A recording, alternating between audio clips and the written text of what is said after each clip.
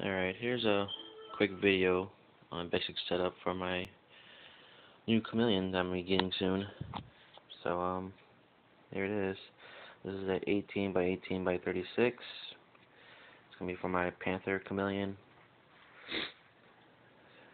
I got this from lllreptile. It's pretty nice.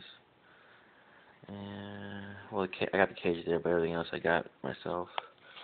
Just some vines, some fake vinery or whatever.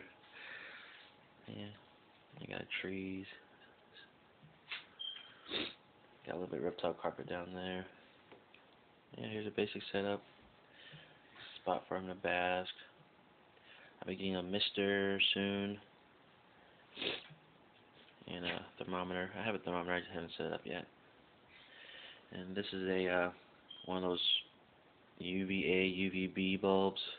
Like, expensive. But yeah, it's a big bulb. Has UVB and UVA in it. So I have to have two separate bulbs for it.